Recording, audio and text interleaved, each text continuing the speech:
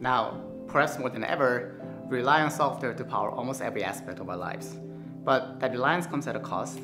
A decade ago, a bug on your desktop PC was a minor annoyance, but today, a bug in a banking app could result in millions of dollars in financial loss, or a bug in a medical device, in the worst case, could cause serious injuries to people.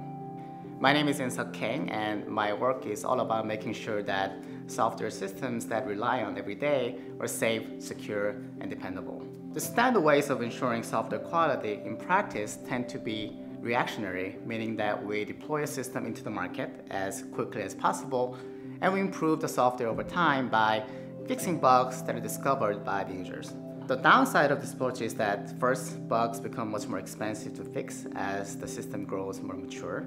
And second, for critical systems like medical devices and self-driving cars, the cost of a failure is too great to allow it to ever occur in the first place.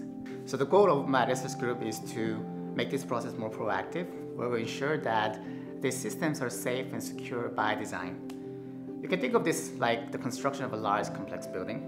Before a single brick is laid, the architects draw the design of the building and apply different types of engineering techniques to ensure the structural integrity of the building.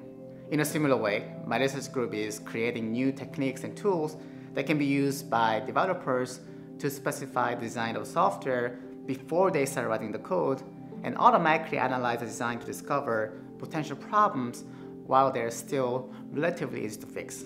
By providing these types of tools to developers, our goal is to bring the state-of-the-art software development closer to other engineering disciplines.